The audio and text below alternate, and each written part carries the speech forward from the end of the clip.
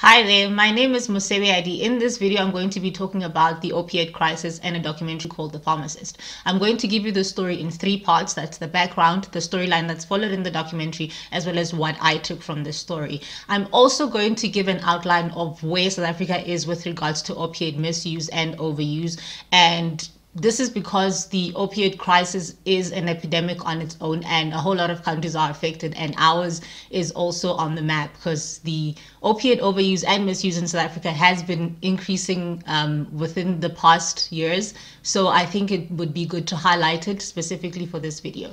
So I will get started. So now this documentary follows the story of a pharmacist named Daniel Schneider. So this pharmacist notices an increased prescriptions from patients for Oxycontin, which is a form of a oxycodone.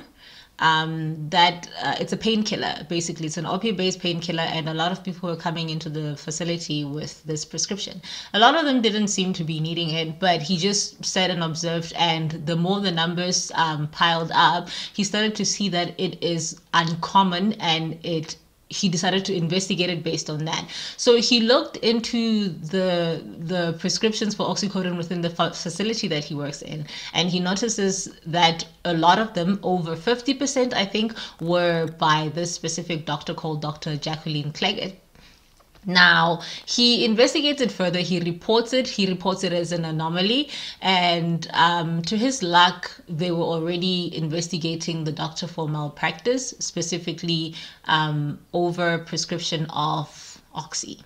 So I think for most of us, it's common to think of the United States of America whenever we hear of an opioid epidemic, because most of the pharmaceutical companies that manufacture and market opiates are from the United States, and most of the documentaries that we see with regards to opiate misuse and overuse are generally from the United States. So this documentary was created to highlight a certain part of the United States, New Orleans, whereby opiate misuse and overuse increased within a short period of time. And this wasn't just prescription medication, although that was the cause of the epidemic. It was also heroin, street heroin, as well as codeine use. So today we know that oxy is also used recreationally and not just for medical reasons. So most of the people that were coming into his place of work with a prescription for oxy were not coming in. They didn't look like they needed to be using oxy. So he did question some of the people that came in to pick up this type of prescription, and all of them were like, nah, I just complained about a headache, and my doctor was like, here is a drug, you should take this one as well.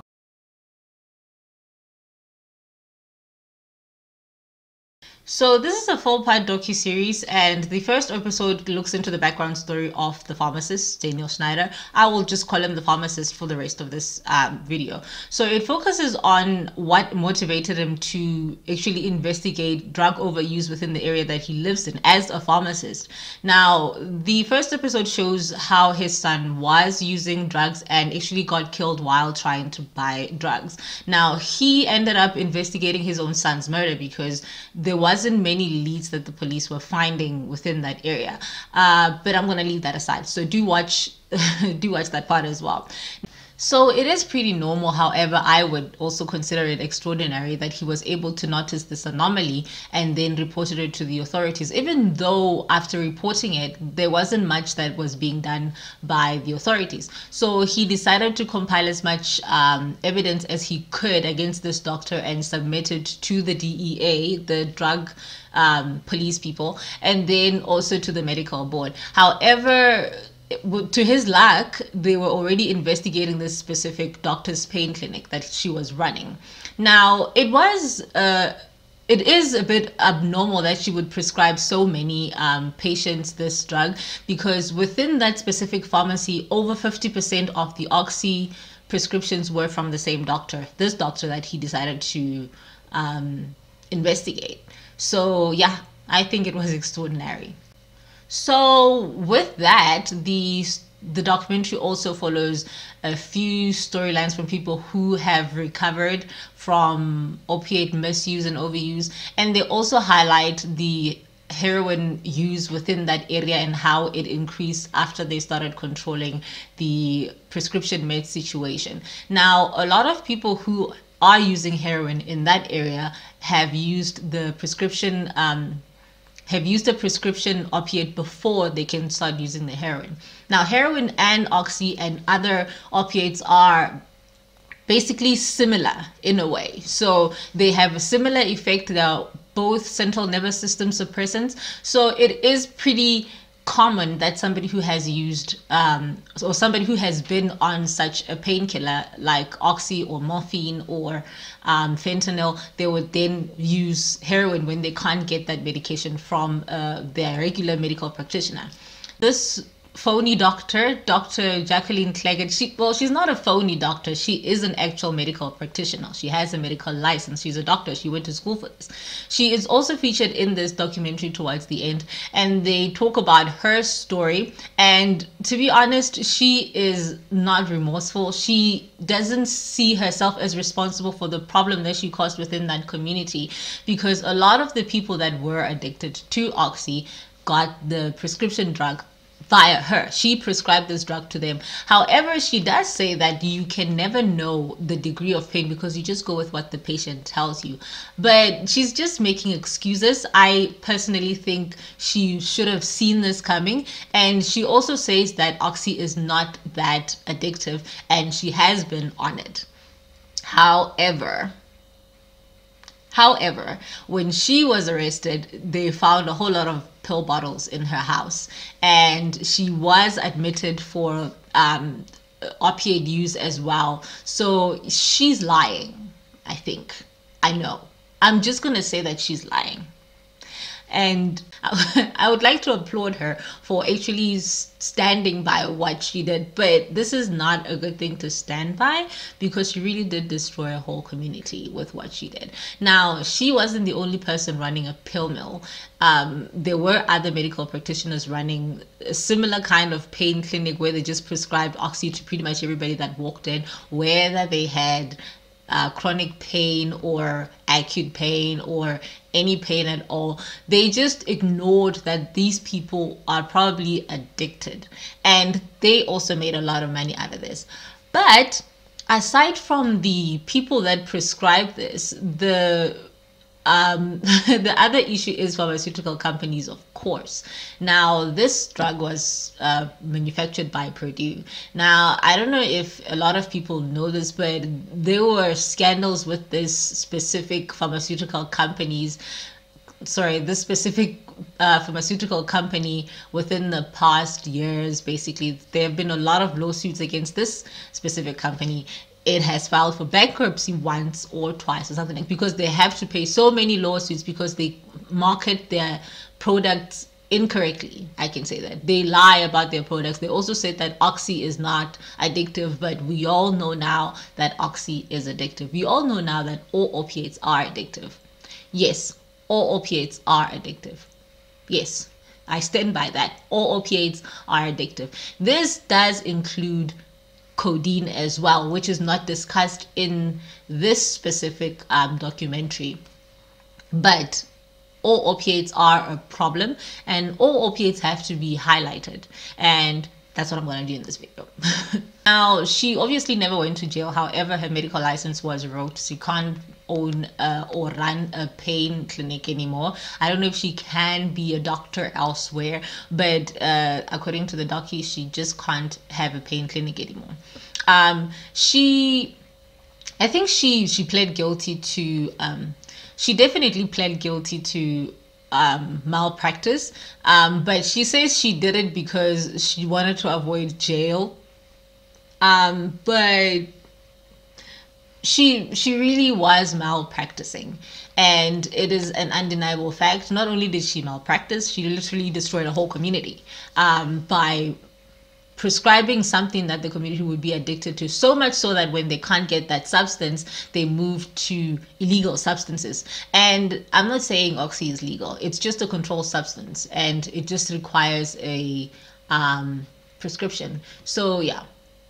So they also went for the pharmaceutical company because they misrepresented their product, and I think that was very in a way, justice would have been seen. However, we are here today and we still have that same problem, and it is increasing. So it's not just the fact that they had that part of Oxy where Oxy was a problem.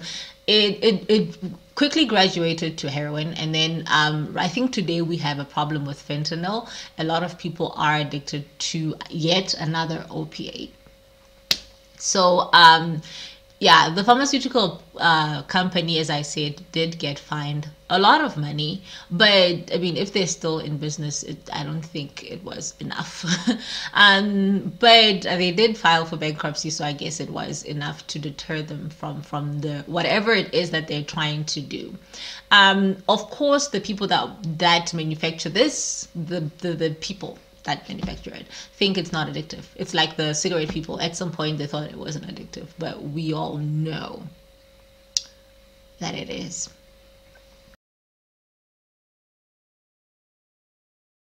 So one of the lessons one can take from this is the fact that heroin use sometimes does result from prescription opioids.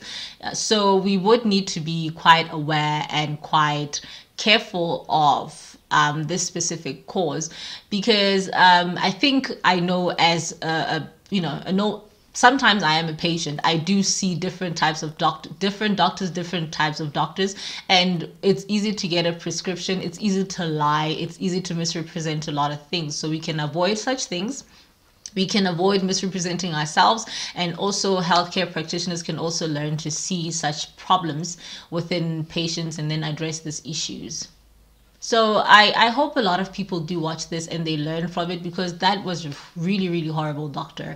And it wasn't just her. Within that timeline, they also closed down a whole lot of other pill mills. If I didn't define what a pill mill is, that's just a healthcare facility that just gives out pills. Whatever you come in with, they just give you the pill that you want. Sometimes cash. It's usually cash payments, because a lot of people don't have medical aids, especially in that other country.